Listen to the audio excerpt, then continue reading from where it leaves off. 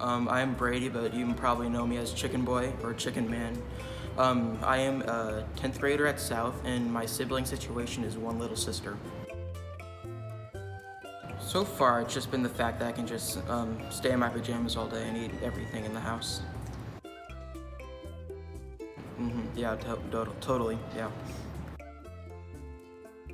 That's probably gotta been San Francisco, mission trip, I think last year. It was just like so fun just to get away from home without parents, or without my parents, I guess, and just go to San Francisco and gamble.